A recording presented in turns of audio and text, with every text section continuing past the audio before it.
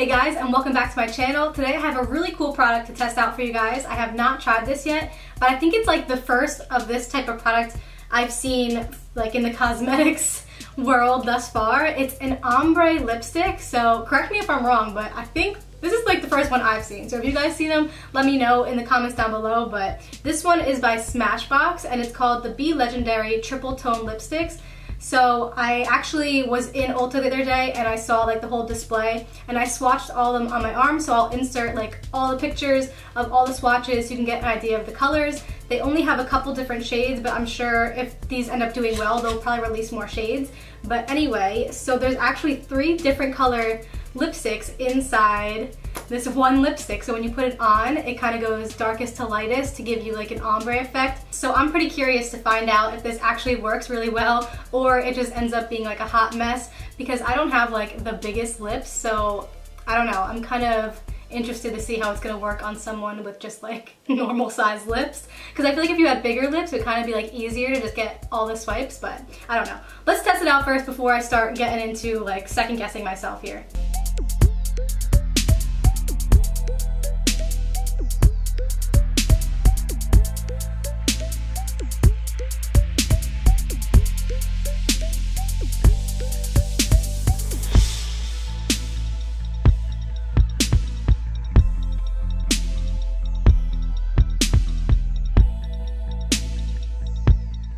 I mean, it already kind of looks blended, so I feel like you can't really notice like the whole ombre effect, but I'm gonna take the outer edge and just darken up the outer part.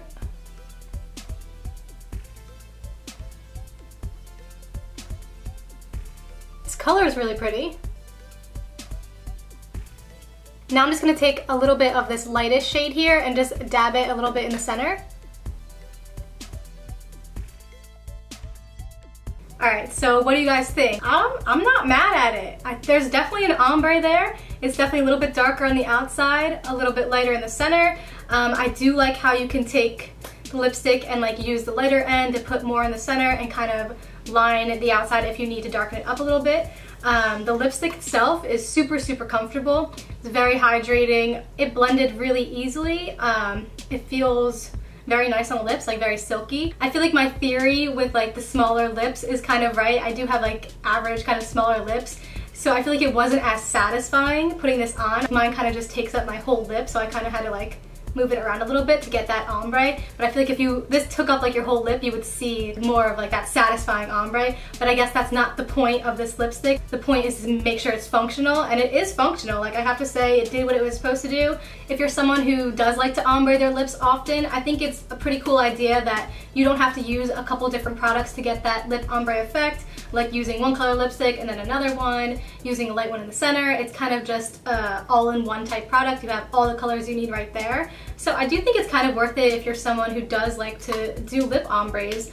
I think it would be a cool thing to try for you. So this is kind of going to be a short video just because it was me just trying out a lipstick, but I hope you guys got some good information out of it and enjoyed it. And if you did, don't forget to subscribe before you leave, and I will see you guys in my next one. Bye!